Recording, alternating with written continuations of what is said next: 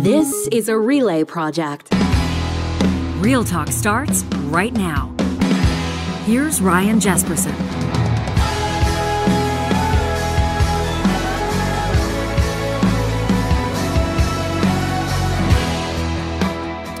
We're going behind the scenes in this episode of Real Talk. Welcome to the show. Ryan Jesperson here with you. John Hicks as well. In just a second, Calgary's Mayor Jyoti Gondek.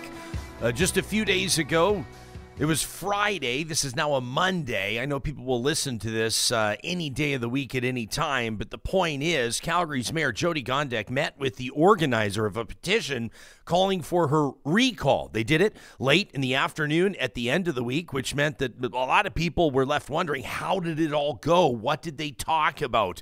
And ultimately, what's going to come of it? Well, Dr. Jyoti Gondek, Mayor of Calgary, is going to join us to take us behind the scenes, and we'll reflect on what got to this point, how she and they got to this point, and ultimately where this whole thing goes moving forward. I suppose it may be you control what you can, you don't control and let go what you can't type scenario, but who knows? We'll see what the mayor has to say about it. Of course, it's our first episode of the week, which means that Charles Adler will also be joining us. An interesting column he wrote over the weekend in the Winnipeg Free Press, Two Wrongs, No Rights. His perspective on the war between Israel and Hamas. Plus, Donald Trump, former president of the United States, wants to be president again, has a very short period of time to come up with nearly $500 million. And if he doesn't, a whole bunch of things happen, including seized assets. This all part of a lawsuit. Chuck's going to get into that with us as well. I know that's a story that obviously they're paying a lot of attention to down in the United States. And I imagine some of you are wondering what on earth is going on there as well. This episode is happening because of the presenting sponsor of our friends at Rello. Better real estate training starts at Rello. It's Alberta's top real estate school. And well, you may say, well, I've got a few options out there. I've heard of a number of different options. Why choose Rello? Well, number one, they're Alberta's top online real estate school. They're the online learning source for the bold and ambitious. They're the only real estate school that sets you up with a professional practice network, professional development webinars, plus a whole lot more through their community. Say hello to a rewarding new career with Rello. Their support doesn't stop once you've written your exam and got your license. They want to see you succeed as your own boss, making and earning your own income, setting your own hours, and helping people buy and sell their dream homes. You can knock 20% off any Rello course right now with the promo code REALTALK. That's all one word, REALTALK, when you get started at Rello, R-E-L-O. That's Rello.ca. Well, let's get right to it. Just a few days ago, Calgary's Mayor Jyoti Gondek met with the organizer of a petition calling for her recall. We're grateful that she's agreed to make time for us on the show to get into what they discussed and ultimately what she's taking from it. Good morning to you. Hope you had a good weekend. I would imagine you had a lot of things on your mind. It was a very good weekend. I got to spend a little bit of time in community and with my family. So thanks for having me on, Ryan. Yeah, absolutely. We appreciate you making time for us. How did this meeting with Landon Johnston come about? Did he reach out to your team? Did your team reach out to his team? How did this all happen? So Landon was in the City Hall building, I don't know, maybe 3 weeks ago, 4 weeks ago. And we were coming in from a closed session into chambers. And I walked past him and he was holding up the petition. He was asking people to sign it, and he didn't say anything to me. So I went in, dropped off my things, came out and introduced myself. And he was quite surprised that it was me. So I talked to him and I said, if you just reached out and met with me and had a conversation, we probably could have talked about your concerns. This was a pretty big step to take considering we've never even met. And so the next day he reached out to my office and we booked a meeting with him. And so you'd never met, you weren't familiar with this guy, because I think a lot of people are, let's get into this. Let me start that question again. Some people are going, this guy's he's a citizen. He's an engaged citizen. He was frustrated with a few things and he set up a petition. And then people started coming out of the woodwork, organizations, individuals, whatever, to help him with this petition.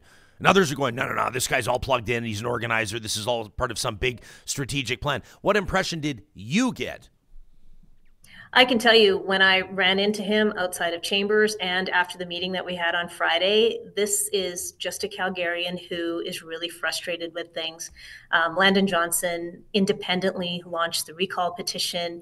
He was frustrated with many things. We talked about a lot of them. He's got the same concerns I have about affordability of housing and what are we doing to address homelessness. He's frustrated and didn't know how to connect with council. He tried to register for a couple of public hearings, but he wasn't wanting to speak to the topics that were on the agenda, so he was unable to see us. And he thought he's got this tool, a recall petition, and he launched it.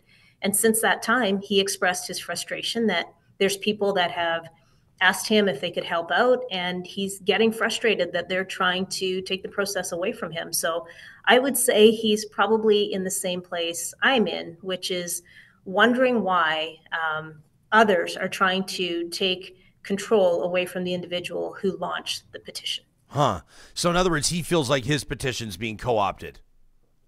He does. He's appreciative that people have offered to help, but he's frustrated that people are trying to scan the signatures, that they're trying to make photocopies, and he's indicated to them, please don't do that. I'm responsible for this, and I'm responsible for making sure that this information doesn't get shared in any other way.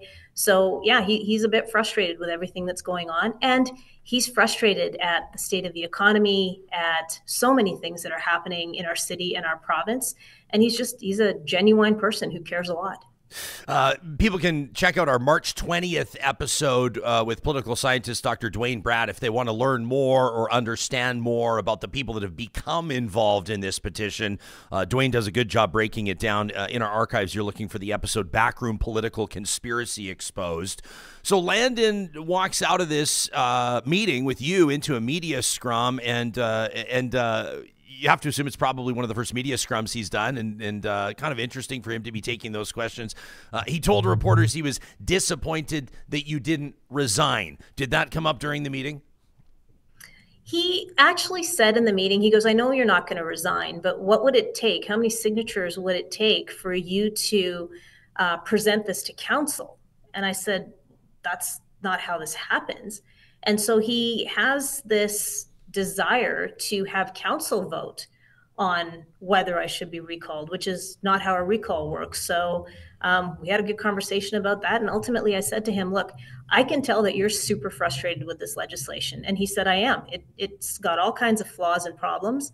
I said, I'm seeing the same thing. So from the petitioner perspective and from the subject perspective, if we've got concerns, do you want to work with me to get communications up to Minister McIver so he can see how this isn't exactly working, since this is the first time that it's happening?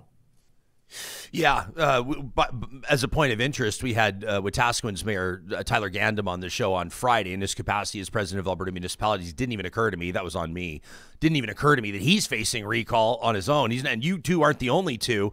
And a bit of a different scenario in the smaller population centers where it seems a little bit more doable or a little bit more achievable. But do you get the sense, I mean, obviously, we got to consider that I'm asking the question of the person where the recall attempt is focused, but is the whole thing misfocused here? Like at the end of the day, when you started talking to Mr. Johnston about his concerns, did you get the sense that maybe some of his concerns could be addressed in a way that your recall wasn't his ultimate end goal? Or do you get the sense that this feels like something personal to him, that this is about you?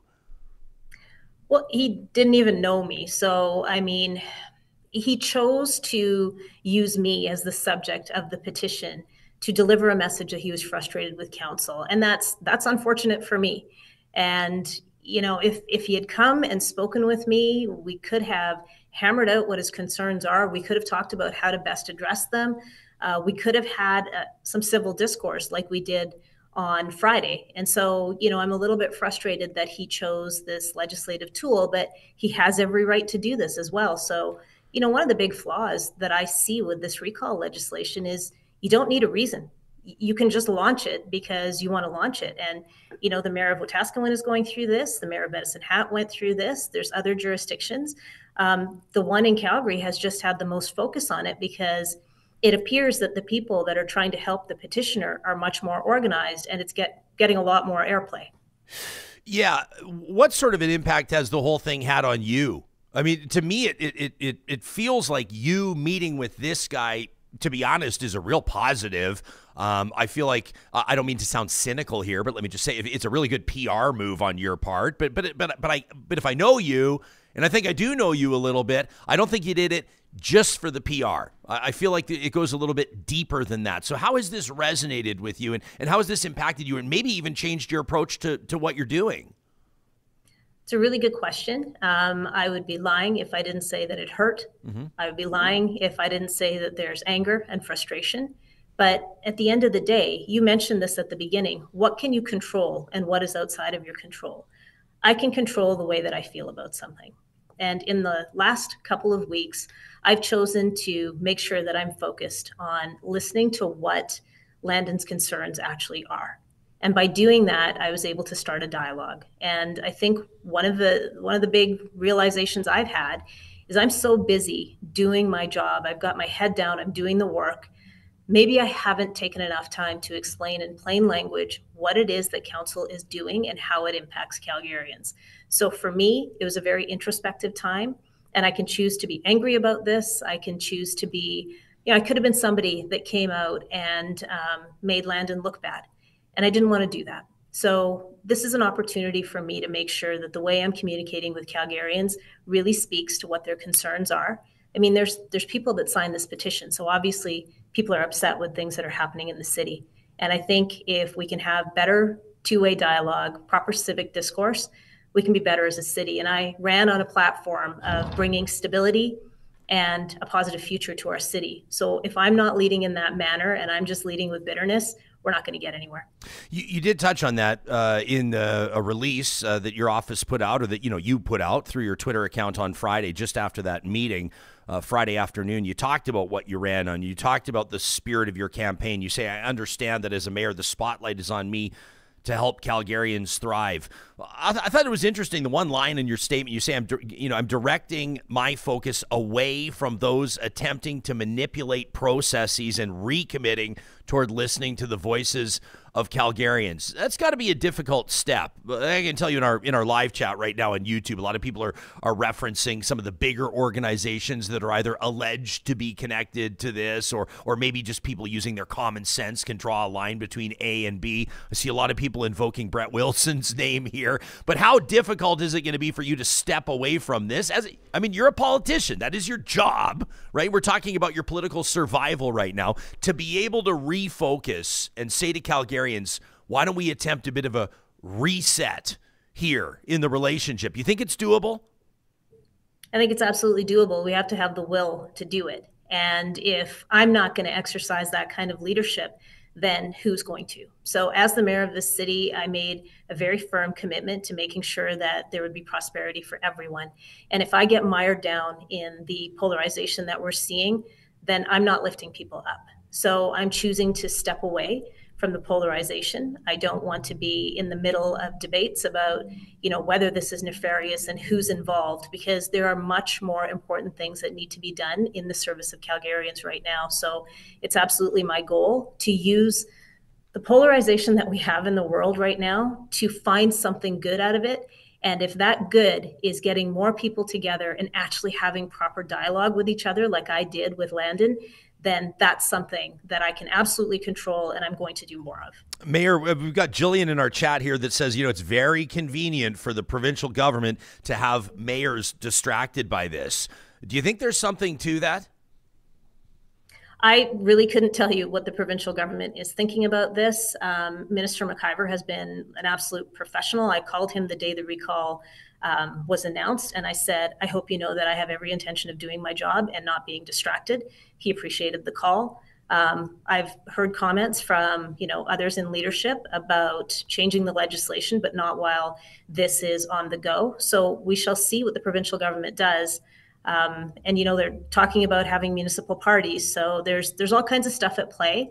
But frankly, I'm not in an election year. I am here to do a job. I was elected to do this job.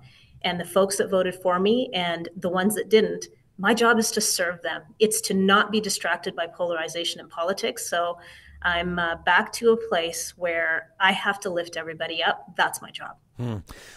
We've taken a look at some of the reasons that the organizer lists for this recall petition, and they're kind of all over the map. I'm sure that people have checked them out themselves. Some of them, banning Canada Day fireworks. They didn't like your opposition to the Premier's parental rights legislation. I don't know, that stuff.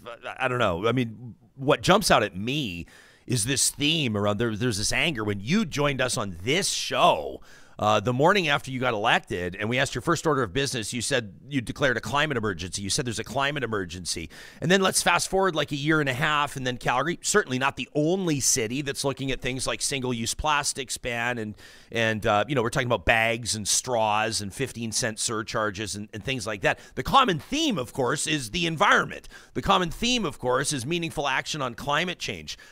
Now, I know just as well as you do, Mayor, that a lot of times the loudest voices aren't always the biggest voices. In other words, just because a voice or perspective is the loudest in its presentation doesn't mean it represents the most people. Where do you stand now as your own council has backtracked on the single-use plastics ban, as there was blowback to the climate emergency statement, which I think you could find a lot of support for across the country, but just maybe not in the heart of oil and gas country? What's that telling you about Calgary's role, about Alberta's role in addressing climate change and issues around the environment? I think your point about loud voices aren't always the majority of voices is a very good one. I can tell you that the energy companies that I spoke with before we did our vote at council, they were all very happy that the municipality had finally stepped up to join them in implementing the type of measures we need to curb our emissions. So they felt very much like, as corporate leaders, they were doing their very best and we were silent. So we have now been in step with our major energy companies, and we're doing the same things that they are doing. And we are attracting capital to our city as a result of it. So it was absolutely the right thing to do. And if we haven't noticed, there's been so many wildfires. Wildfire season is starting earlier and earlier. We are in a drought condition. There are so many reasons to believe that we need to be good climate stewards, that, good leaders don't back down from these things because it's in the interest of our citizens. And there's many people at all kinds of community events that will say, thank you for demonstrating leadership on this. It's important. And that includes corporate leaders. So you can't back down because some loud voices are saying you shouldn't have done something. As of Friday, so as of the 22nd of March, Johnston told reporters that he'd collected about 42,000 signatures on his petition. He needs more than 500,000 to get you recalled, so it's not going to happen. But 42,000, there you go. It at least gives us a number. People have been wondering how successful that petition might be. Let's talk about the flip side. What has shows of support looked like? People are more inclined to reach out to mayors and talk shows when they're pissed off as opposed to impressed. But what does the other side of the coin look like? I've been receiving a lot of messages from people that are saying, I'm sorry this is happening. Please stay focused. You're doing a good job. There's people I don't even know that are reaching out to say that they're frustrated by this recall petition. So there's a lot of support. Community events that I go to, people are overwhelmingly happy with what council has been doing.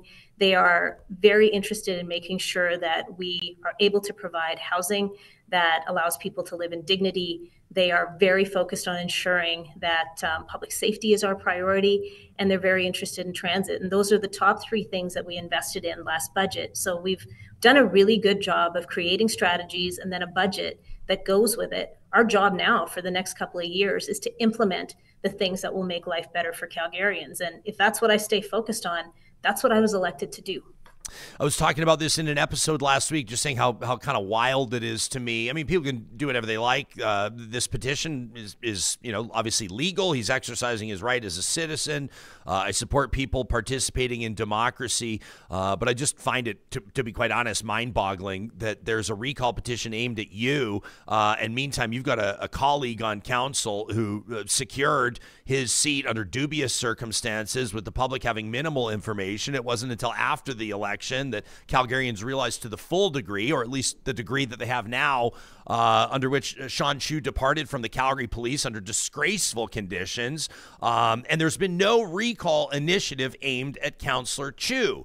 And I was musing about this last week, and somebody, I wish I could remember who it was, in our chat said, well, it's simple, Jespo, it all comes down to political will. There's just no political will to recall Sean Chu. Has that been a tough pill for you to swallow?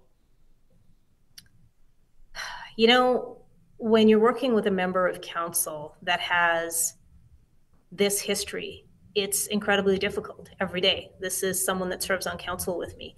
It's not up to me to initiate a recall petition. I can understand how time-consuming this is and why people aren't able to follow through on it. Landon Johnston himself will tell you how much time is involved in a recall petition. So, you know, I'm not sure why people aren't launching one. I couldn't begin to tell you, but I can tell you this. It's not my job to be distracted by these things, and I can't sulk about why me and not somebody else. It's happening, it's in flight, and it is something that is meant to be a distraction, but I won't let it be. And we will see what happens next election in terms of who comprises council. But right now is not the time to be thinking about that. For any members of council or members of the public that are trying to get us into an election cycle early, that's not our job. We need to be hyper-focused on attracting talent and capital to our city and making life better for Calgarians. Mayor, have you decided whether or not you'll seek re-election next time around? Haven't decided that yet. It's too early. If we're focused on getting reelected, we are not making smart decisions. So, you know, you'll know when I know. Don't worry. All right. I like it. Feel free to make the announcement here on this show. You know, the door is always open. I'll ask you this in closing. You're not the only mayor that's facing fire for increased property taxes. We did a great roundtable on Friday, as I mentioned, with Mayors Gandam and Thorne from Wetaskiwin and Okotoks, talking about the collective position of Alberta municipalities. I know here in Edmonton, I mean, don't quote me on the number, but they're looking right now at probably, when it's all said and done, close to a 9, maybe a double-digit % increase in property taxes. It obviously has implications for the popularity or lack thereof of elected officials, etc. Can you tell us a little bit in closing about this? My understanding is Calgary secured its first municipal bond. There's like some sort of a new approach to finances or financing as we wrap. Can you explain that to us and maybe why you think it might be the right move? Yeah, absolutely. First of all, Mayors Gandam and Thorne are excellent representatives for all municipalities in Alberta. So, you know, whatever they had to say would have been very sound. Calgary just closed its first municipal bond, which means we didn't have to borrow money from the province for some projects that we have underway. We were able to borrow money from the markets and get a much better interest rate, which allows us to pay down the loan that we had from the provincial government and save Calgarians about $10 million for a 10-year period. Annually, we're going to be able to save about $10 million by implementing this good fiscal measure. So we are doing our best. And what I have to say is finding out that the provincial requisition for property tax ended up being higher than was anticipated actually impacted Calgarians in a negative manner. Your property taxes went up from what we proposed because the provincial requisition was higher. So I don't know that everyone understands that a good chunk of your taxes are flowing through to the province. And I think that becomes a big issue. When we don't know clearly where's the money going, people tend to focus on one order of government. There's actually two here. Yeah, there's kind of a common theme here, maybe an underinformed public, which is not a slight to the public. It just means that people like you and me can resolve to do better on that front. That starts with availability. We appreciate yours. Thanks for making time for us first thing Monday morning, Mayor. Yeah, thank you. Have a great week. Yep, you as well. That's Calgary's Mayor, Dr. Jyoti Gondek, joining us live on Real Talk, recapping that meeting with Landon Johnston. We can take a look at her feedback here on the live chat, and as we thank her for her time, her team, I know, is standing by. She's got meetings starting right away, but mornings. Yeah, kind of, that's the one thing about Monday mornings, right? This Landon guy, I see all these pictures of him out, and he's on foot, and he's in the snow, and he's collecting signatures, and it's not his recall that bothers me the most. You know what bothers me the most is I know this guy's one of those chipper morning people who's probably like, you know, when they walk down the street, they're like, that's right, they're swinging their arms. I saw one this morning, and I was like, I hate you people. Yeah, I appreciate, all the comments in the chat. I mean, some of the stuff here just has nothing to do with anything. It's a lot of footwork. Kenzie wants me to ask, why does the mayor support drag show story time for little kids? Gosh. What? Come on, you guys. This is not let's stay focused here, and I understand that maybe people have sort of convinced you that these types of things are the most important things for a mayor. I mean, some people said the mayor didn't support the premier's position on parents' rights, and so you're going to recall the mayor. I mean, that's if you don't like the mayor, number one, did you vote in the last election? And if you didn't, then do something about that next election. And if you did, then remind your friends, remind those people around you why you think it's important to vote. But ultimately, someone in here says if you don't have recall, it's not democratic or it's not a democracy. I mean, that's ridiculous. Not every jurisdiction has recall. I don't mind having recall in place, I guess, but at the same time, I just feel like, number one, it's distracting Calgary's council from doing its job. It's certainly distracting Calgary's mayor, and it just seems to be misfocused. I mean, even the things that Landon wants, this organizer wants the mayor to put it to council. Should council vote on whether or not she should? That's not even how it works. Yeah. And it reminds me of the coup d'etat. Do you remember the coup d'etat with George Clark holding this guy? I hate to even say his name because now George is going to reach out on Twitter, and he's never even thanked me for making him famous. But George would hold these news conferences, and here's the thing. I want to tell you, here's a little peek behind the scenes, okay? My own brain says to me as I'm about to go off on something like this, says, be careful, because I don't want to the last thing I want to do is mock and make fun of people for being involved in democracy, for being engaged citizens, okay? Which is what I did when we came out of the interview. Well, no, but Johnny, Johnny, people like, people like that you just call it how it is. He is a hard-working guy. And we want to call it how it is. And so I don't want to make fun of just because somebody, it's okay if you disagree with your mayor or councilors or trustees. I disagree with my city council right now on almost every move that she makes, if you want the honest truth. People, it's okay. It's good. It's fine. It's okay to disagree with your premier, your government, your prime minister. It's okay to have strong feelings about that and to educate yourself and understand what options there are. But, George Clark back in the day, he'd hold these news conferences. He'd try to get to reporters, and he did one in a Walmart parking lot, which was just obviously optically a tough look and a bit of a bad move.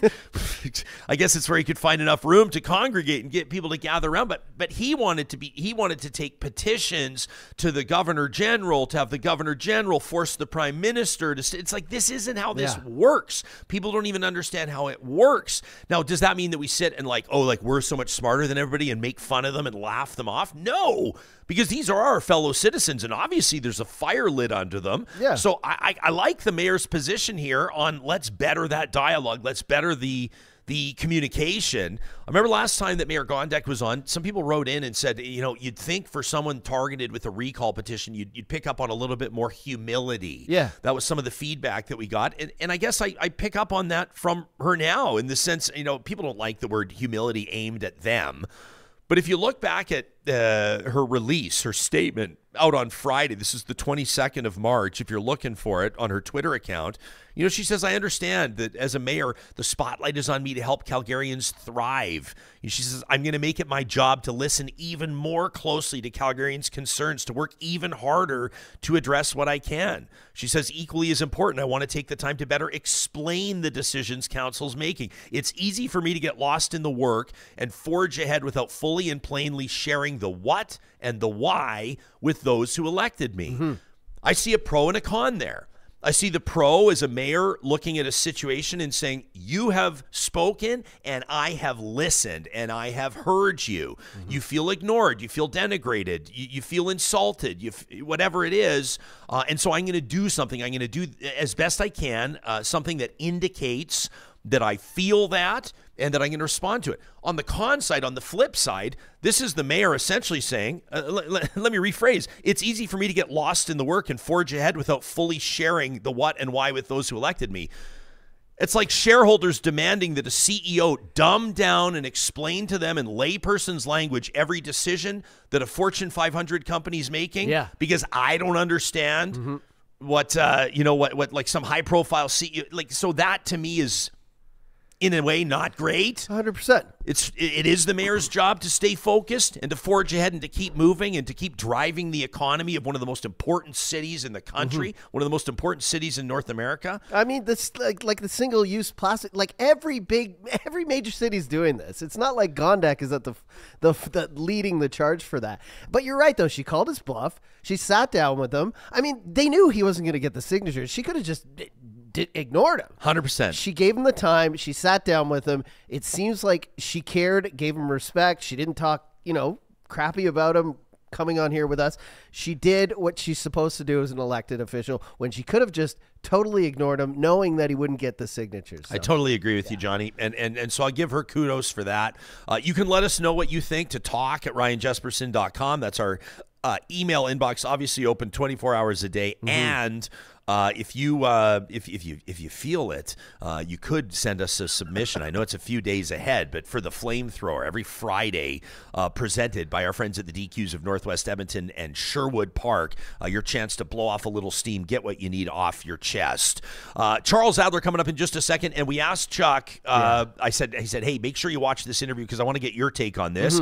Charles doesn't live in Calgary, but obviously he's paid attention to political stories like this for a long time. This is somewhat of an unusual scenario, maybe not right now in Alberta because you got a few mayors with recall initiatives aimed at them, but prior to this was somewhat unprecedented. Like, it's starting to look like the norm in Alberta right now, but it has not been the norm. We'll find out what Chuck makes of that in just a quick second. Before we get there, Mayor Gondek just talking about what they're expecting this season, drought. We're expecting wildfires like we've maybe not seen for a while. Of course, that just means an absolute mess.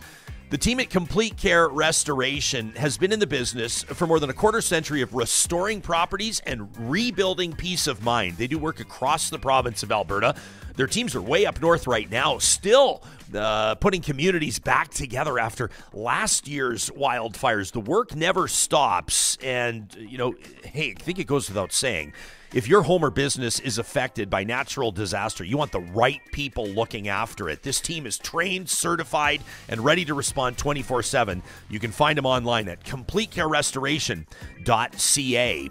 If you're looking at leveling up your knowledge, better preparing yourself for a dynamic job market, maybe you just want to earn a little bit more, or maybe you just want to understand a little bit more about the world around you. Good timing. Hey, Athabasca U does have poli-sci courses for anybody that's looking to understand the roles of 3 levels of government, but I digress. There's more advantages to Athabasca University than you may even realize. The world-class accredited online degrees and courses designed so you can complete your education whenever and wherever it works for you. There's no commute. Your only commute is to your device, and you work at your own schedule, which means you're never falling behind, and you can zoom ahead if you're one of those keeners Johnny was talking about. Select your path today at athabascau.ca. Have you resolved to get organized, get decluttered this year? If so, there is absolutely no reason why you shouldn't request a free consultation with the design team at California Closets today. Our family has done that exact thing. As a matter of fact, we're coming up on 10 years since we met with their design team, and what they did for our personal space was transformative. We needed an entertainment center that could house puzzles and kids' games and chargers and everything else without looking cluttered in our house's main room. We needed a walk-in closet in our primary bedroom that could reflect our needs and at the same time add value to the home and our experience living there. They delivered on both fronts, and we've been thrilled ever since. That's why I'm so excited when I talk about the possibilities of working with this team. Their installers are the most professional ones you'll find. The consultation is free, and it starts with a visit to californiaclosets.ca.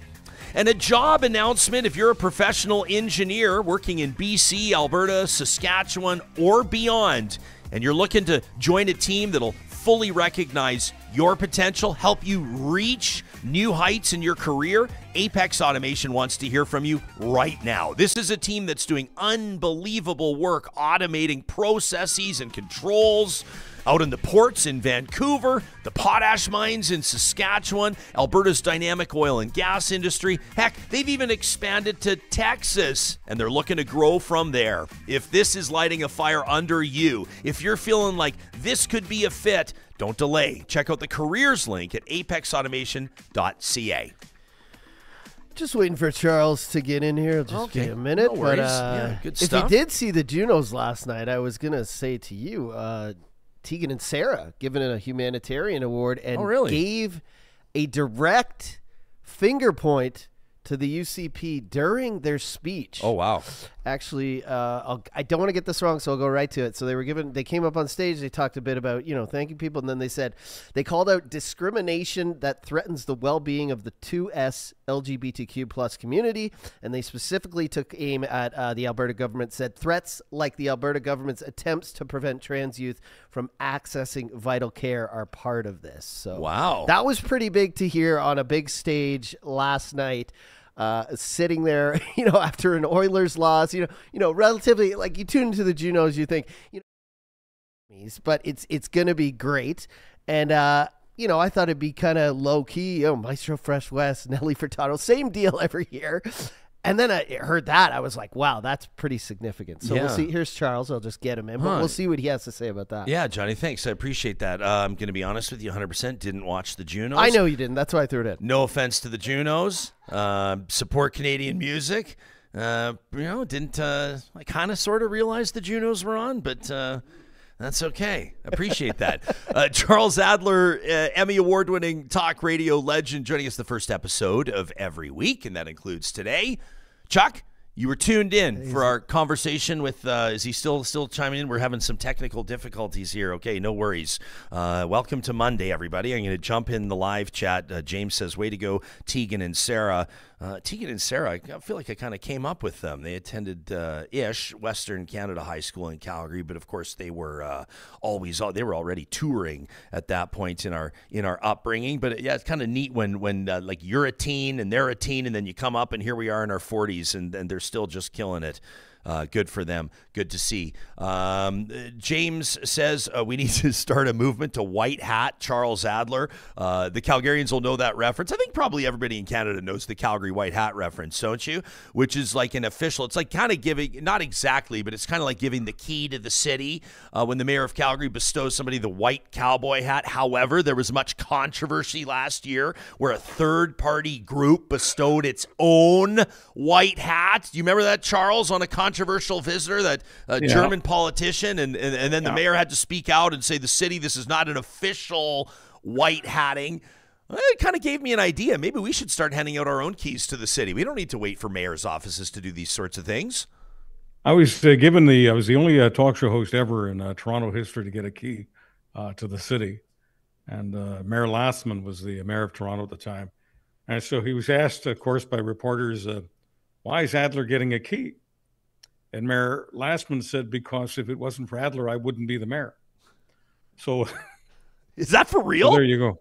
Yeah. Wow. And it was an actual physical key to the city? Like, what was it? Couple of feet across? Yeah. And what did it weigh? What's it made out of? Chocolate? No, it was made out of, I guess, it was made out of fool's gold. I mean, it wasn't really gold, but it was golden.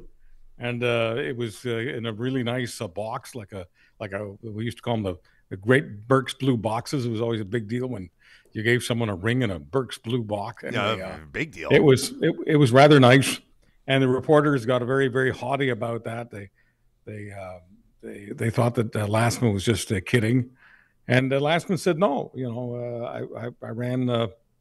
I ran defense for him. I mean, he was being attacked by all kinds of people for all the wrong reasons. They didn't like his clothes. They didn't like his height. They didn't like the way he talked. They didn't like the fact that he was a person who sold furniture and appliances. I really related to him. I thought he was a small business guy who had really built up North York, made it an enormous center of opportunity, did a lot for education, did a lot for charities. I was very pro Mel Lastman, and most reporters in downtown Toronto were not. Wow. That's pretty amazing that typically when you look at somebody that's awarded the key to the city, it's like, they introduced the school lunch program, or they turned around the destitute East End. No, yours was just that you ensured the mayor's political survival. I helped. Makes no bones about it.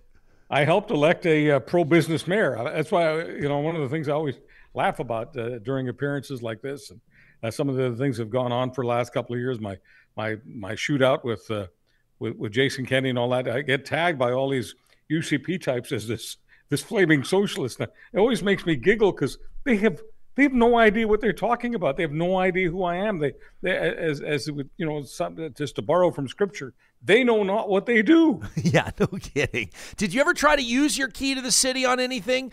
Did you ever show up at a Maple Leafs game without a ticket, or try to get into the hottest restaurant on a Saturday night with a reservation?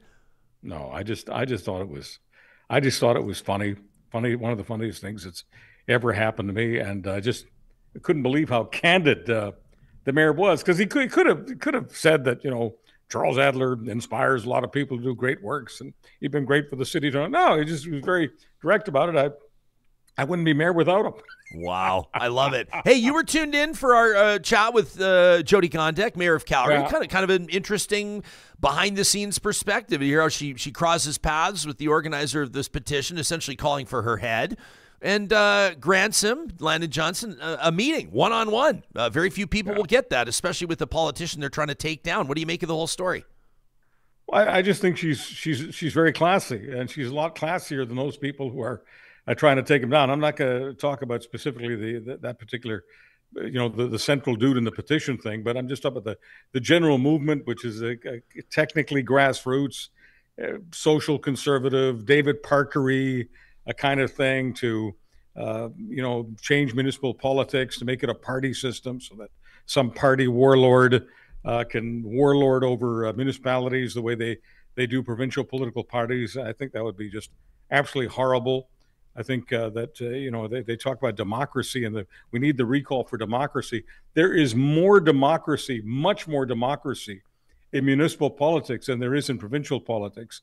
I mean, municipal politics, you don't have a bunch of, lapdogs for the party warlord, just, saluting and nodding and affirming and doing what lapdogs do. I'm just not disparaging lapdogs. I've had a number of lapdogs that have enhanced my life. Yeah, you live with a couple of them. I think. Yeah. So easy. I hope they don't get it. I don't want to offend you. Hope they don't speak English, pal. Yeah, but seriously, I could have said trained SEALs and offended some SEALs. But the thing is that provincial politics and federal politics is so filled with things that don't even resemble democracy. Because really, you've got situations provincially and federally where supposedly the person that you're electing is there to represent you, the people. But really, for the most part, they're salespeople. Not because I want to offend salespeople. I've been a salesperson. They're very important. But once again, generally the way democracy works at the provincial and federal level is the person who you're electing becomes an agent for the party warlord, for the leader, for the premier, for the prime minister. And that doesn't resemble democracy as people see it. People want the people that they're electing to represent them to the power. They want those representatives to speak truth to power. That's not the way it happens in party politics, but it does happen that way in municipal politics. So for the phony baloney SOCONs out there who keep talking about democracy and freedom and whatever, there is far more freedom and far more democracy involved in the infrastructure of municipal politics than there ever will be in provincial and federal. And so I salute Mayor Gondek, and I salute the various mayors that you had on last week and the association representing the mayors. They are champions for democracy, and I don't want to see them being skewered because they don't happen to go along with some of the SOCON stuff. Like you got the person commenting today, one of your followers saying, well, what about, drag queens? Talking about, reading nursery rhymes or stories. I mean, I'm sorry. I mean, that's and not to try to disparage organized religion, but, if some churches want to get into that stuff on a Sunday and get their people torqued up about that, that's fine. That's church.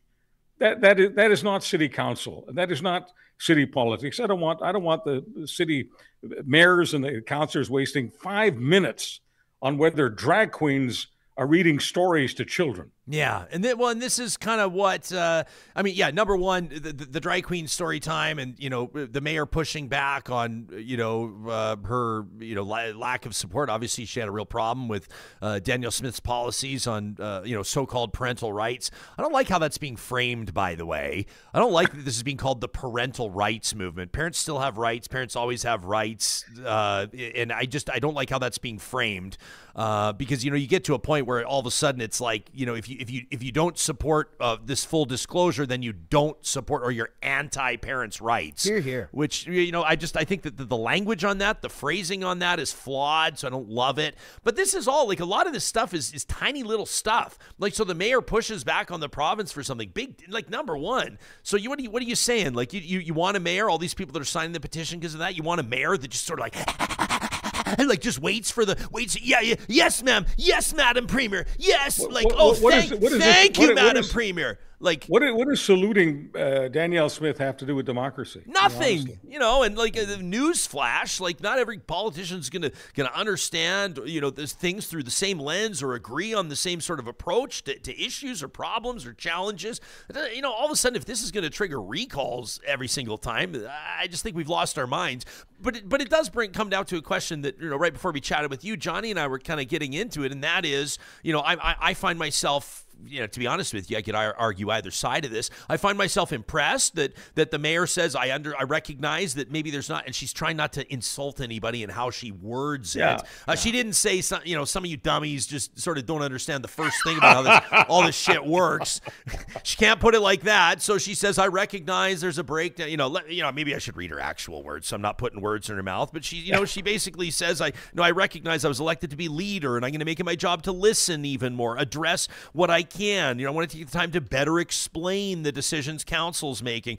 I've taken some time to reflect on what I said. I made a commitment to do my best to stop the polarization. I'm committed to doing my part. And so she's coming at this from a position, I think, of saying, I'm going to do my best. I'm going to do my part to be better moving forward. Now, the flip side of this, of course, is that now you've got a mayor that's probably going to be less focused on her job, ultimately like running the city and building consensus on council and reflecting the, and adjusting to the concerns that Calgarians have, and instead spending more time kind of dumbing things down and explaining it to the kids in the back that didn't go to social studies 13. They were out in the back in the smoke pit. You know who you are.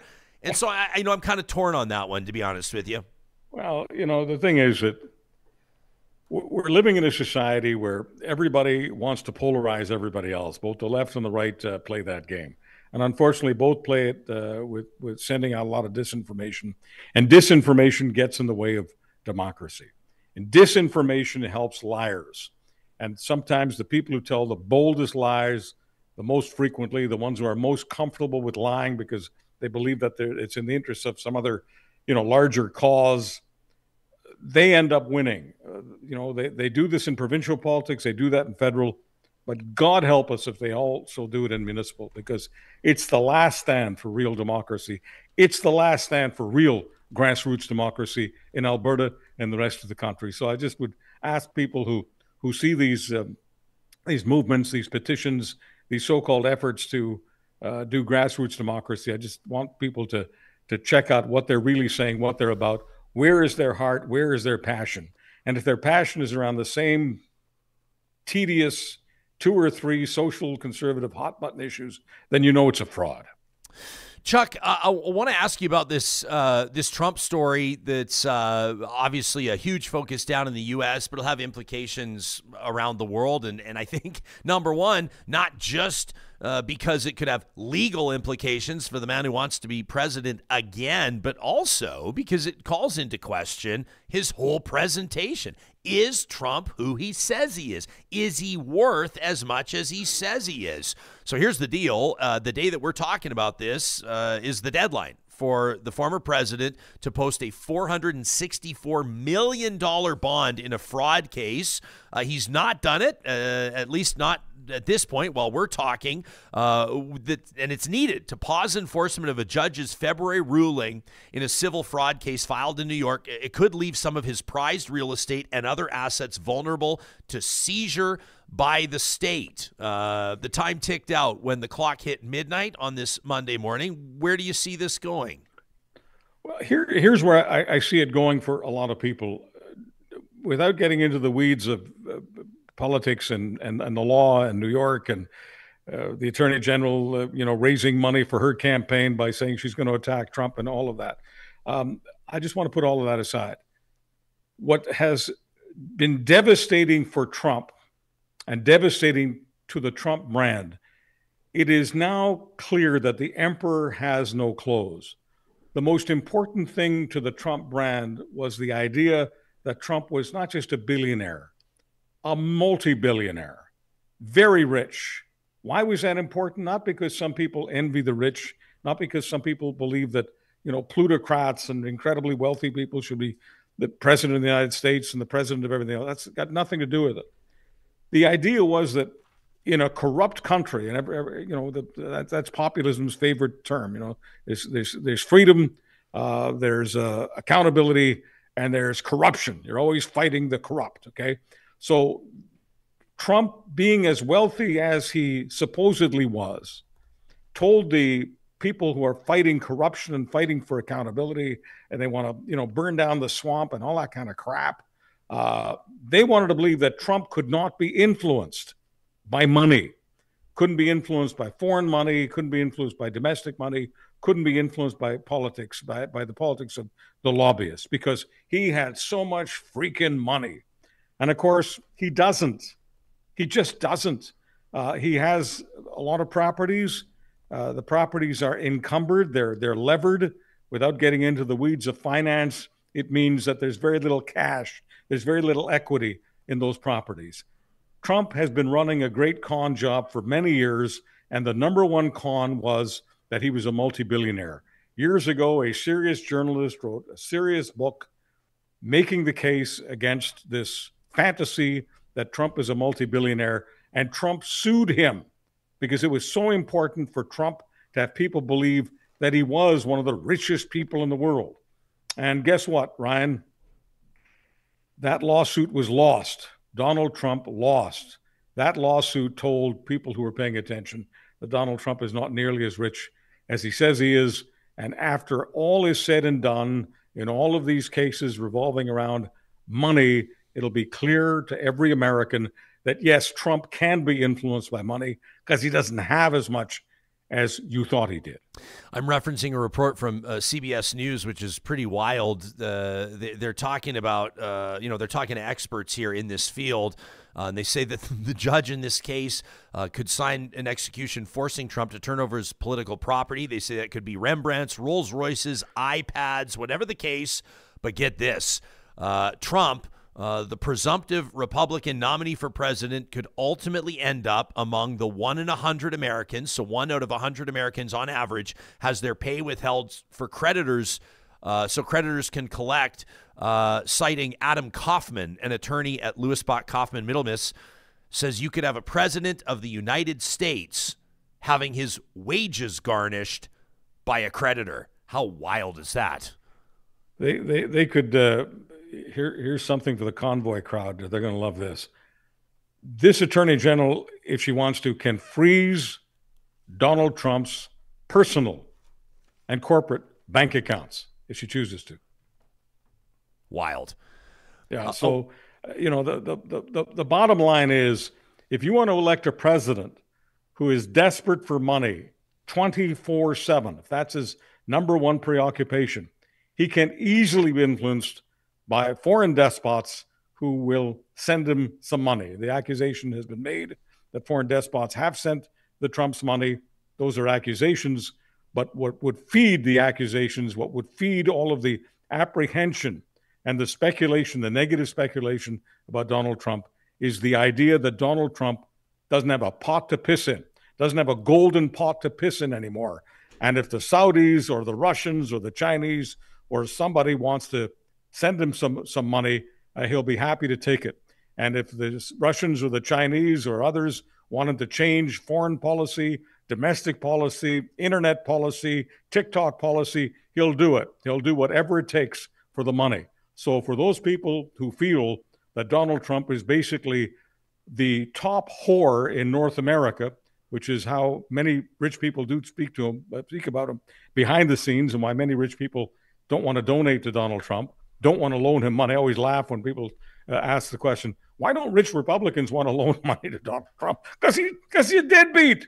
Rich people didn't become rich. Billionaires didn't become billionaires because they were loaning money to people who wouldn't pay the money back. But the more this stuff goes on, the more it affects Trump. And I can just tell you, without once again getting into the weeds, the Democrats are outraising Republicans by 3-1 right now.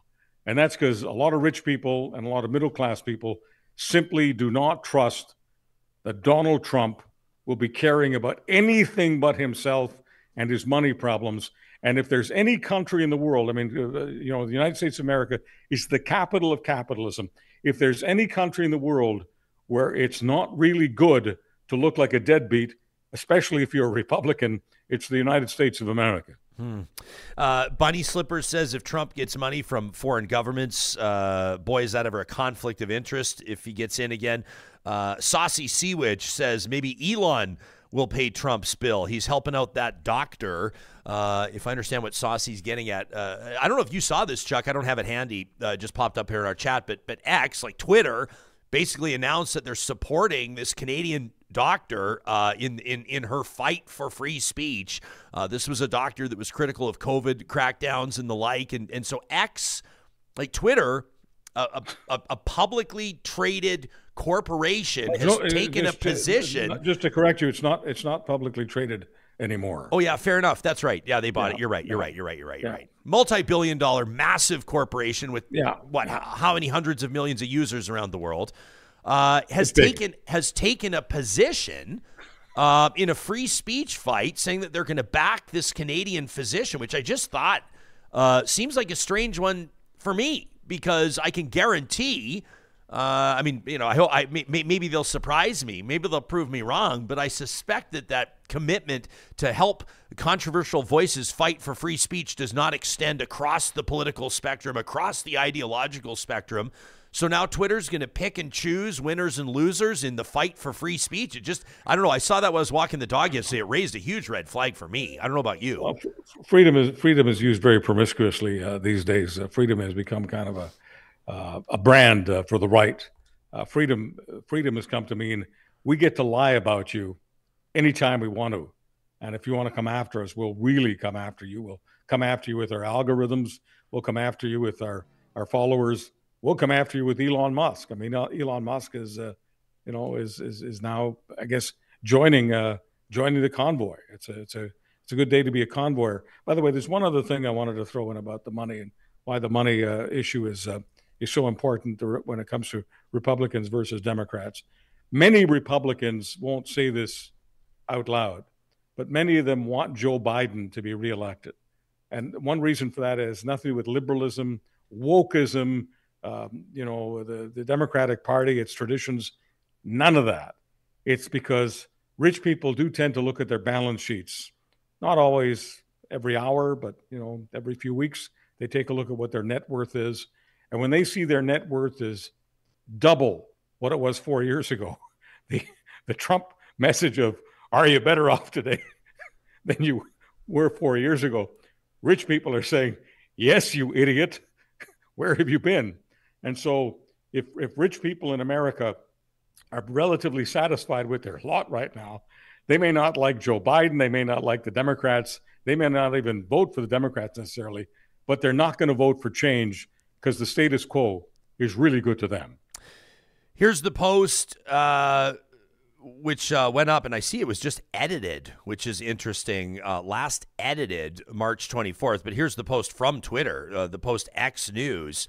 X is proud to help defend Dr. Kulvinder Kaur Gill against the government-supported efforts to cancel her speech. Talks about the doctor, a practicing physician in Canada, spoke publicly on Twitter in opposition to federal and provincial COVID lockdown efforts, vaccine mandates. Says she was harassed by the legacy media. Like, this is a position that this corporate entity, arguably the most Well, among the most powerful. Is it? It's not the most powerful social It's platform the most in the world. influential. Maybe. Yeah. I think TikTok might actually be now. And then Instagram, I don't know. That's a matter of opinion. But Twitter obviously has some heft. X carries some heft. Facebook, Instagram, TikTok, and Twitter. They're all the big four. Okay, so to see like can you imagine Facebook taking a corporate position that an individual was harassed by legacy media, censored by prior Twitter management, they say. So then they start getting into disciplinary proceedings by the college's physicians and surgeons in Ontario. Like, what the hell does Elon Musk know about the College of Physicians and Surgeons in Ontario anyway? They say the legal battles cost Dr. Gill her life savings. She owes $300,000 in a court judgment due Monday. When Elon Musk heard about this, he pledged to help. Twitter, X, is now funding the rest of her campaign so she can pay her $300,000 judgment and her legal bills. They say free speech, the bedrock of democracy and critical defense against totalitarianism in all forms. We must do whatever we can to protect it. And at X, at Twitter, we will always fight to protect your right to speak freely. I mean, some people might call this a precedent. And when you set a precedent, people might look and say, well, listen, I fought free speech for issue X, fill in the blanks, no pun intended, fill in the blanks. And where's my support from Elon Musk? Because a lot of people have lost their life savings fighting moronic fights. And if this is the precedent, I don't know where this is going. Well, a lot of grifters are going to be, belling up to the trough and hoping that Elon Musk helps them. Obviously, Elon Musk is looking for examples of people who have tried to kick the living crap out of the establishment. I don't think he cares particularly about how many facts they have in their favor. Some people they pound on the facts. Those are the people you and I tend to respect. Others just kind of keep pounding on the table and repeating things ad nauseum. Elon Musk is Elon Musk. He loves attention. That's one of the things that Elon Musk has in common with Donald Trump. Elon Musk is a hell of a lot smarter than Donald Trump. And yes, Elon Musk is a lot richer than Donald Trump. But Elon Musk does love the attention, doesn't he? He's a lot richer than everybody. Sorry I didn't answer that question right away because I didn't know what you were asking. Like, is Twitter the biggest social media platform in terms of branding, in terms of money? They've gone influence. Way down. If you're talking about most active users monthly, they're like 13th now. It's crazy. Dude, Facebook, YouTube, Instagram, TikTok, Telegram, Snapchat, then X, Twitter now. Wow. So only 619 million or something like that active monthly users, every day that log in. So they've gone way down. But in terms of money, they're probably like in the top 4 or 5 as well. But it used to be the exact opposite. It used to be Twitter was like top 2 all the time. Well, and Twitter still shines when there's like a tsunami or something. Sure. There's something like a live event. And we're going to talk about October 7th. We're going to talk about Israel's war with Hamas in just a second. But like in those instances where something is happening live, nothing operates like Twitter can. I don't know if Twitter, obviously Elon's putting his own stamp on it. I saw someone here and I wanted to read the comment. They said Elon is doing great things for this world. And I agree. Elon is doing a lot of great things. He is though. What's he done for you lately? Well, Elon Musk is. Listen. I think that Elon Musk is eccentric, and what billionaire isn't? I think that he's obviously got some issues, but also I kind of respect that he is who he is and he does what he does. I think that his vision with things like Tesla, and I understand that he didn't invent all the technology, and there's other people driving Tesla as well. But that's remarkable. I think his SpaceX work is amazing. Like Elon, people that say he's an idiot. He's not an idiot. No. He's not even close to an idiot, but he's an egomaniac. He is, but his ego sometimes his heart's in the right place. His ego is in the right place. Take a look at Neuralink. I don't want to get into doing an infomercial here for Neuralink, but just Google Neuralink, do some homework on what Neuralink is about. And if Neuralink is developed in the way that Elon Musk wants to see it developed, you're going to see a lot of people who are currently disabled able. He will at some point try to make blind people see. He is doing incredible things, attaching the human mind to technology, and he's got some of the smartest minds in the world accessing some of his capital and the capital of some of his friends to do some great things for the human condition. So I don't want to sit here and throw rocks at Elon Musk because he's got his version of freedom. He's got a freedom fetish. There are things he does that are far more important than some of the political things that we've been talking about that have to do with improving the human condition. And Elon Musk is very much for that. Mm-hmm. Yeah, he's not the only one doing that, though. And the other thing with the EVs, like there's a lot of EVs, especially nowadays. The companies is way ahead of Tesla now, right? Sure. So I'm not saying like I agree the guy's smart. He's not a rocket scientist, and a lot of the stuff. No, he literally is a rocket scientist. I mean, but like he is. But you know what? He literally is. Just ran into a wall there. But you know what I'm saying. I do know what you're saying. But so anyway, but Elon Musk is but complicated. He's a leader. I mean, you can he's talk a leader. about the other EVs. I'm not here to pump Elon Musk's tires, but yes, there are a lot of people out there manufacturing EVs. Obviously, the big three are now manufacturing EVs. But Elon Musk was the leader. Sure. And he's the leader in battery technology, and then that matters. Yeah, like sure, Travis here says, Elon's never accomplished a freaking thing except figuring out how to get government money. I mean, that's just not true. That's just not true at all. Let me circle back on this, Charles. We have our super chat. This is a great way to get our attention. Sure. We don't guarantee your comments get read when you throw a few bucks our way, but you certainly improve your chances. And I want to know that is it time for me to get the chocolate milk out? No. We're not showing chocolate milk anymore until we sell that sponsorship. But I'll let you know that Ken has tossed $5 into the super chat. He says that's for a beer for Adler, so we'll keep it cold in the fridge for you, bud. But this one from Garth, who's topped up. Garth throws $10 into the super chat. We're going to circle back to Trump, and then we'll move on because I want to talk to you about the column that you wrote, Chuck. 2 wrongs, no rights. But Garth says, circling back to Donald Trump, says these events make it hard to ignore when they say that Trump is politically targeted when issues from the 80s are just coming up now. Why are you and Adler ignoring that? That from Garth. I don't know exactly what he's talking about, but I would say this. I don't think we're talking exclusively about issues from the 80s, but if you are, but just because something, I mean, if Garth's maybe referencing some of the sexual assault allegations from the 80s, or I don't know what he's referencing specifically. Oh, I see. Okay. But I don't know. Probably. I don't know. But that doesn't mean, like, just because they happened in the 80s doesn't mean they didn't happen. I'm not sure exactly what Garth's getting at here. But listen, Garth, I mean, I will say this. Every politician is politically targeted. We literally just did a half-hour interview with a mayor down in Calgary who is being politically targeted.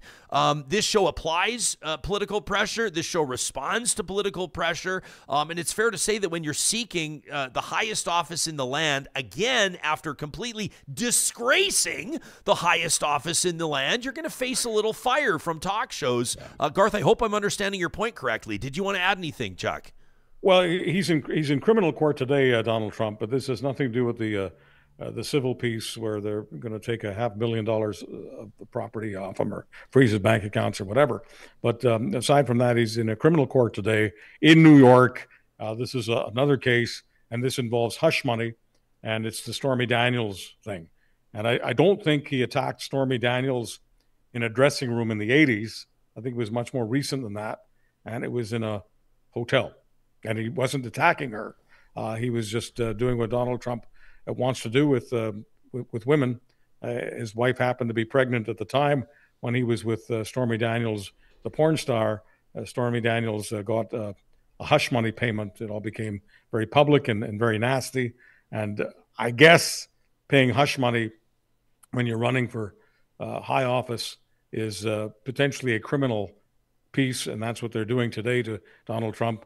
And he's showing up in court for the simple reason that he believes that every time he's in court, he's got a good chance, a good shot at getting mega publicity and raising more money to help himself. Yeah. Okay.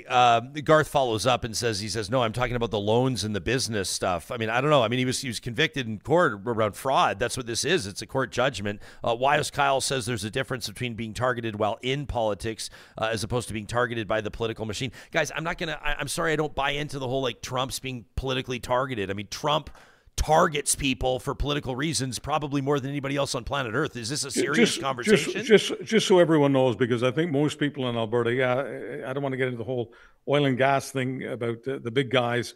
The piece of oil and gas that I support most is the little guys who are the contractors who do all of the work that's outsourced to them by the big guys. So I think everyone should be able to relate to the idea that there's no way that Donald Trump was able to do anything with the hotels, the casinos, without a lot of contractors and subcontractors. He screwed many of them, okay? And his attitude was, I don't like what you did. If you don't like me, take me to court. He had good lawyers back then, much better lawyers than the small guys could have afforded.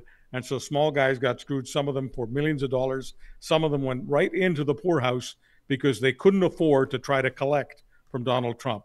So for all the contractors and subcontractors, small business people, family business people who relate to Donald Trump, just remember, Donald Trump has screwed many people, honest, hardworking people just like you. And think about this. Donald Trump has been around doing business since the 80s, 70s, and 80s, and 60s, actually, 60s, 70s, 80s, up till now. And how often have you seen a character reference on video, anywhere, where someone says, I was poor, but Donald Trump made me a millionaire, or Donald Trump made me a multimillionaire? You don't see any of those, because Donald Trump has screwed people out of their money, and Donald Trump cares about no one outside himself. And for those people who think that Donald Trump is a pro-small business guy, a pro-family business guy, I'm sorry, that's about as untrue as the idea that Donald Trump is a multi-billionaire. The emperor has no clothes. Johnny, I've just got a personal text from my friend Elise, who is a professional engineer, and she has. I knew it. I was just thinking about it. No, she's on your team. He is not a rocket scientist. She says he's an engineer. She says he has a degree in physics and a degree in economics, and he's a bachelor degree in economics. She says so. He's not. She says he's a rocket entrepreneur. He is. He said himself. He's an engineer with a bachelor's degree in economics who taught himself rocket science, which lots of people, I mean, you can go on YouTube, there's a rabbit hole of people who try to say he's not a rocket scientist, but anyone who gets a team together and develops rocketry, I mean, amazing. It's hard to disagree that they're not a rocket scientist, but technically he's not. But I don't know if you guys heard, but through the ever since the pandemic, now we've changed how we approach all this stuff. So now, as a matter of fact, you can educate yourself and become a physicist or an engineer. I'm going to do it today. I'm going to go on YouTube. Yes. I'm going to make a small rocket in the studio today. Yeah. And then I'm sorry. Did I see you just open a surgical clinic? Yeah. Don't worry. I've just been. I read a few Facebook posts and watched a few YouTube videos, and I'm doing hip replacements now. I'm in no way disregarding that the guy isn't smart and has developed some incredible technology. I'm not doing that at all. I'm just saying that today I feel like there's not a lot. What have you done for me lately, Elon? Other than throw bombs into the public discourse. We'll let that marinate. What has he done for us lately? Don't you miss the days, Ryan, when people would call you up, you're doing the talk show, and you're just doing your best to bring out the best information possible, and someone calls up and says, I don't care about your freaking scientist at the University of Alberta. Yeah. What about my Facebook page? Yes. What about the 20 people in my Facebook group? What about the 20 people in my church group? Why would I care about Harvard and the University of Alberta and the University of British Columbia and Nobel Prize winners? I've got my Facebook. I've got my research. And then to superimpose the conspiracy theory onto it, which is that I don't care about what your pediatric oncologist had to say about early onset. Someone that's, why don't you ask him? I noticed you didn't ask him where their funding came from. I noticed you didn't ask him who's paying them. Well, at the same time, they look at this and they say, but I did read that one report. I did read that one thing on my Facebook, and I noticed that conveniently you haven't mentioned it all week. Yeah, dude, I think we have different Facebook friends. I think we're reading different sources for information. I remember one caller a couple of years ago happened to be from Alberta and was into the whole conspiracy schlemazel, was into the whole deal, and was telling me that I was pumping the tires of Big Pharma, specifically Moderna and Pfizer. So I said, so you're not pro Big Pharma. I said, do you have any members of the family with cancer? and the person says, I've got cancer. In fact, I just had chemotherapy. And I said, A, F cancer, and B, F anyone who thinks that big pharma isn't helping you. Yeah. Although we can talk about prescription prices. Maybe we'll save that for another episode. Obviously, big pharma leaves a bit to be desired, but I do back science, and so does this show. We've taken that position. I'm not doing infomercial of big pharma, but the idea that big pharma isn't helping us to deal with the most serious diseases in the world, I mean, anyone who doesn't believe that is not living on this planet. I remember doing an interview on a terrestrial radio station where I used to work, and there were two oncologists in the studio with me, right? Two cancer experts in the studio with me, and we opened up the phone lines, probably against my better judgment, although our ratings were always sky high, so maybe there was something to it. But to see the faces on those two when a caller dialed in and suggested that cancer had been cured and that the cure to cancer was being suppressed because of the money involved in fundraising around cancer.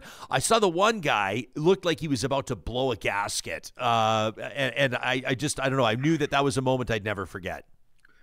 I've been around that one a time or two. The first time was, oh my God, wasn't doing talk radio. It was just doing regular middle of the road radio, doing interviews with people. And one of the people who was an oncologist, this is in Montreal, and I said to them, I said, what's the greatest, piece of offensive stuff that's come at you? Because obviously cancer is controversial. It'll always be controversial. And the oncologist, she told me that the most difficult thing for her was members of her own family asking her whether anyone has ever offered her money to not do research properly, because, of course, if the research isn't done properly and there is no cure for cancer, there's much more money for the establishment that is involved in helping people with cancer. And she had tears in her eyes.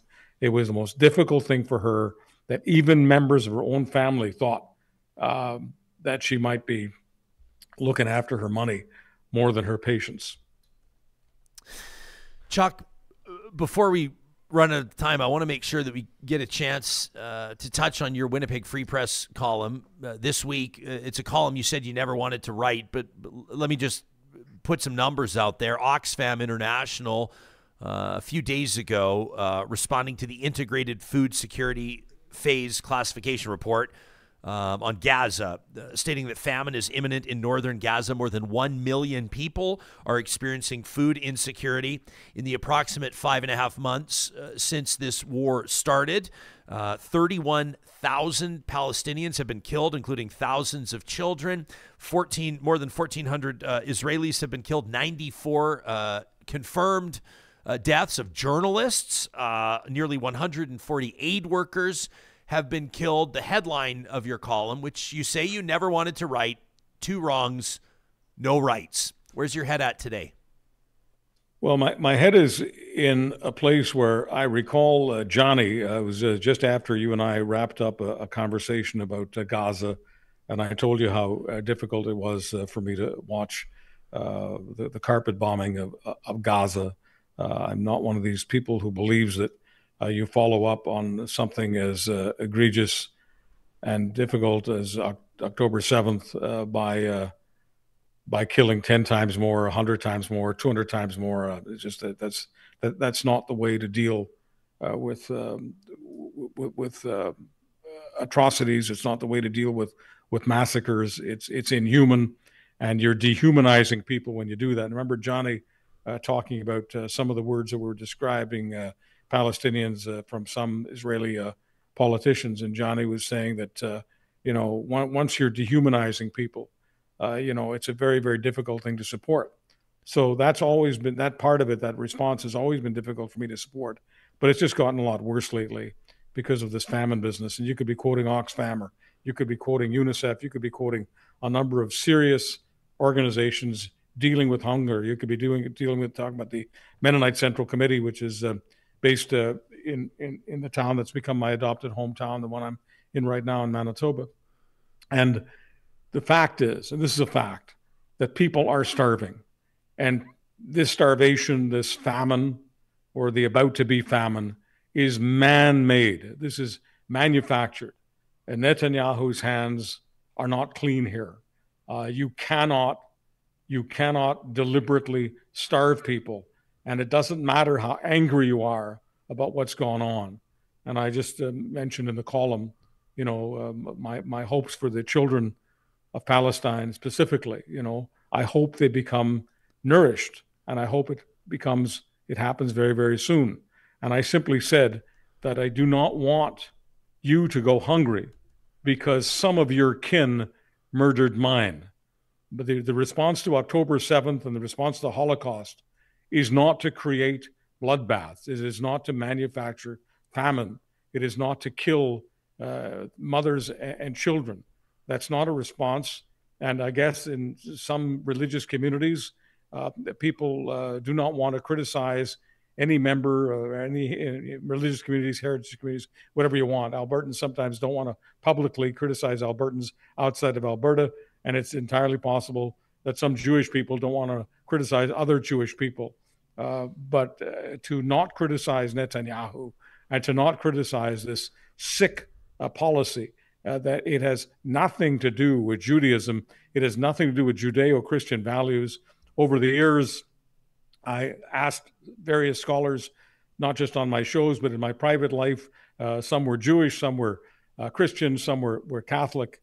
The point is, I consulted them on the idea of an eye for an eye, tooth for tooth, because all of them, of course, subscribe to both New and Old Testaments.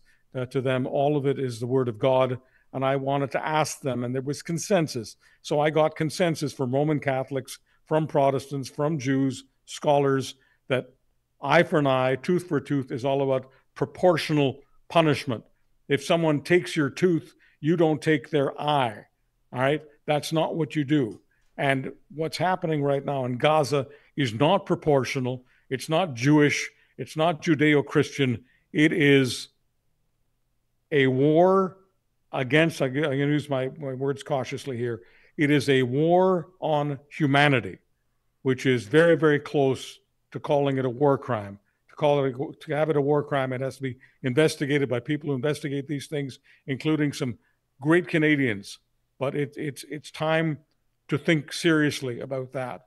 And for anyone to attach themselves to someone who may be propagating war crimes, I'm sorry, that doesn't work. I don't care whether you're Jewish, Muslim, Christian, Catholic, agnostic, atheist. If you care about humanity, you have to care about the children of Palestine. Beautifully said, Charles, and so true. United Nations Secretary General Antonio Guterres, speaking just a couple of days ago, said the hunger crisis we're watching unfold in Gaza is striking in part for its sheer severity. This is the highest number of people facing catastrophic hunger ever recorded by the Integrated Food Security Classification System, which we just referenced. Anytime, anywhere, says the UN Secretary General. We are, quote, about to witness the most intense famine since World War II, says Professor Alex DeWall at Tufts University, writing in The Guardian on Thursday. This is on the IPC measures food insecurity on a 5-level scale. This is level 5. They say 95% of Gazans are at phase 3 or higher. I mean, kids don't care about what phase they're in. Kids care about the fact that they haven't eaten and that they're seeing people die around them. And it's a horrific scenario. And I'm grateful that you're using your column inches, Chuck, to write about it in the Winnipeg Free Press. People can subscribe and find it online. We'll link to it in the show notes as well. It's a column I never wanted to write. I'm not discussing it on many platforms in this country, but I trust you. I always have, and you've always been wonderful, and I love you very much. Charles Adler joins us the first episode of every week. That feeling is mutual. We love you too, pal, and we'll be off next Monday for Easter, so that means we'll talk to you on a Tuesday. Have a happy Easter. Yeah, you as well, my man. Charles Adler. Find him online at Charles Adler. I appreciate that reference back to what you were talking about when he and I spoke previously on this. Yeah. And I think we knew that was coming. Like, that's something, this show, I mean, this is the hardest subject we've talked about, I think, in the last feels like it 6 months, and I think we were all horrified on October 7th. But like Charles said, this is way past that now. This is starving to death is the worst way to die. It's slow. It's painful. This is like this. And I like how Charles was comfortable or was trying to be safe, in his tone and the way he speaks. But this is very close to war crimes. I don't think the world can watch this happen much longer without everyone being in agreement on what's happening here, right? And yeah. I'm trying to be careful the way I speak as well. Well, I mean, I this guess is just yes and this no. is way past. But I don't know that we have to be that careful. I mean, I understand what people want to say because you don't want to come because we are so polarized.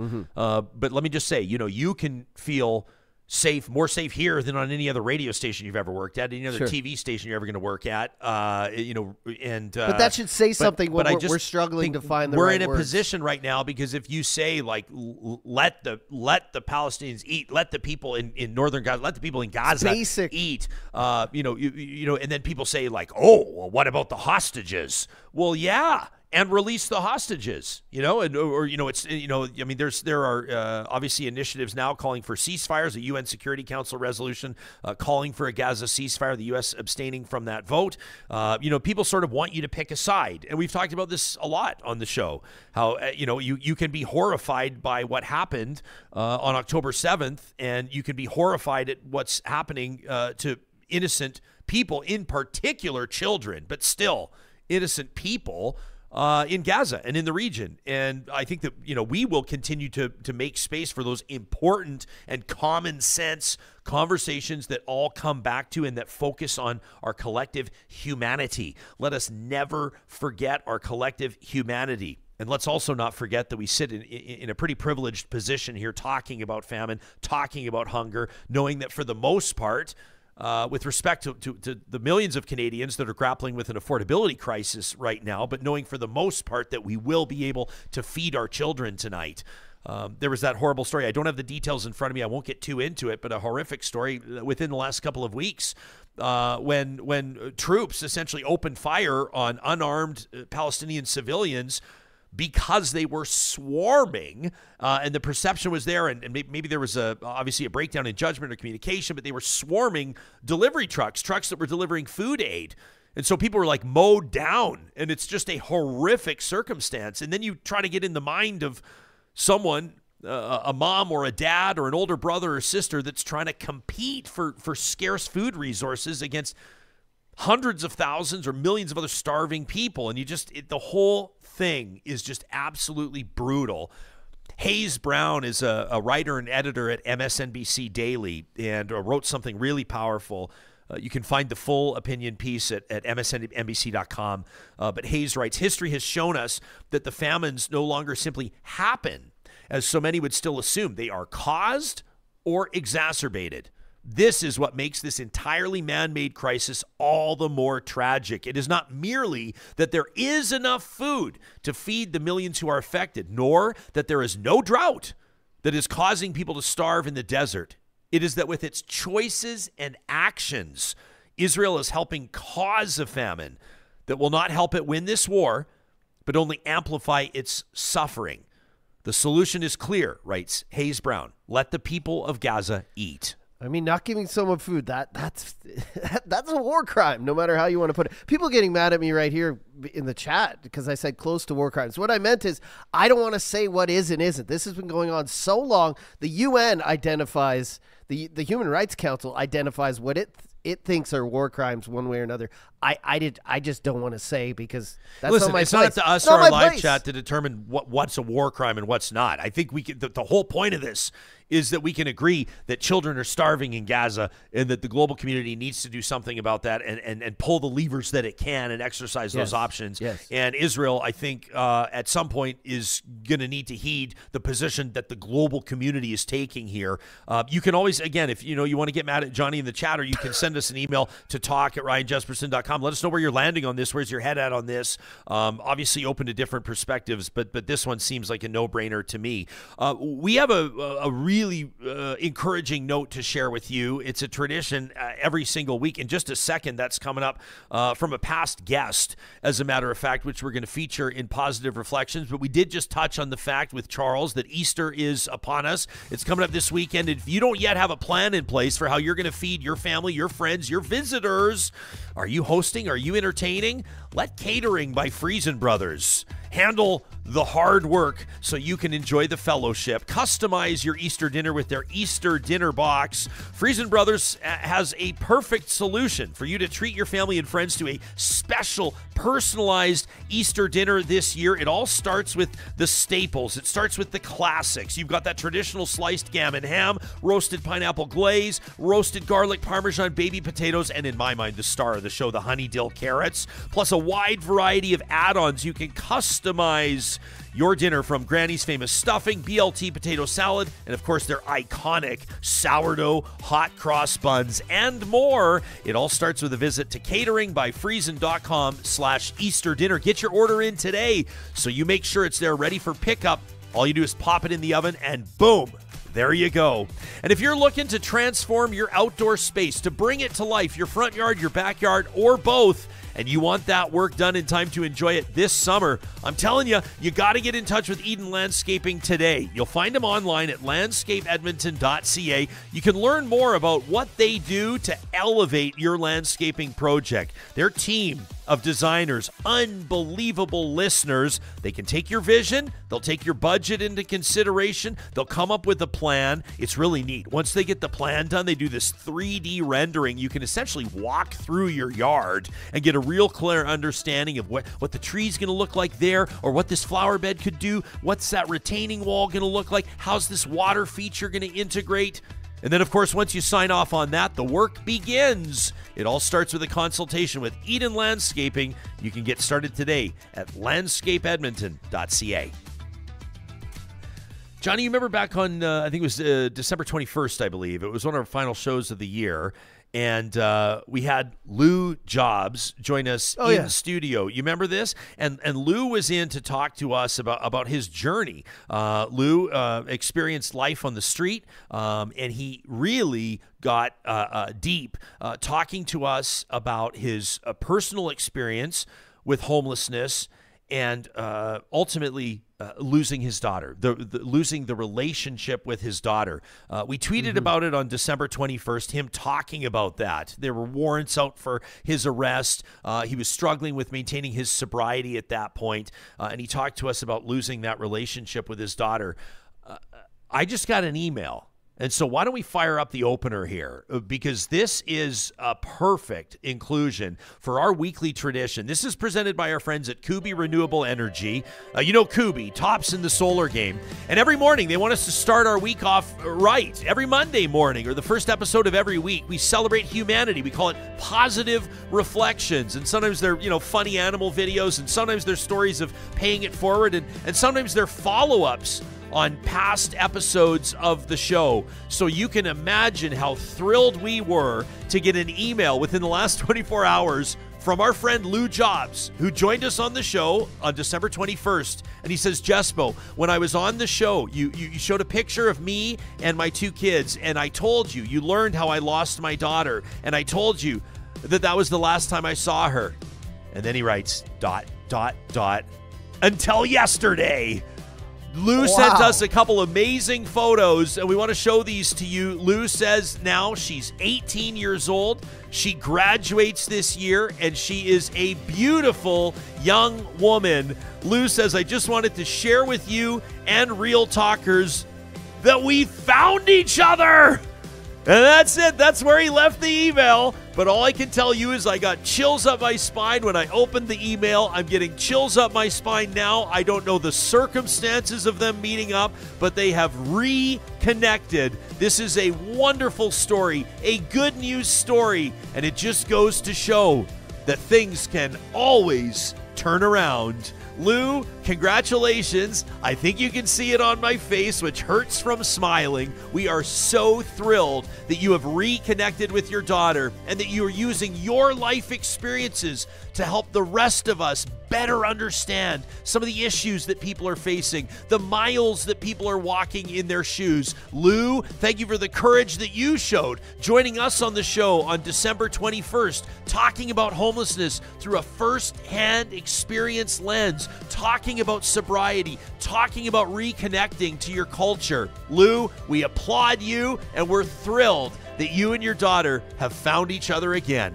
If you have something in your personal life that you think would be a perfect fit for Positive Reflections, send us a note to talk@ryanjesperson.com. Make sure that you punch Positive Reflections into the subject line of the email. And don't forget, it's proudly presented by Kubi Renewable Energy. You can get your free solar quote today at kubienergy.ca. Want to let you know, so that's Tuesday. We're going to sit down in studio with the guy that wants to be the leader of the Alberta NDP. It's not Naheed Nenshi, it's Gil McGowan, a Labour leader. What does his uphill climb look like? We'll find out. We got some straight shooting questions for him. On Wednesday, we're going to go live to Ukraine. We're going to learn more about what Albertans are doing over there. We're not forgetting about Ukraine. And on Thursday, Max Fawcett says that inflation is actually kind of the provincial government's fault. He'll make his argument right here on Real Talk. We'll see you then.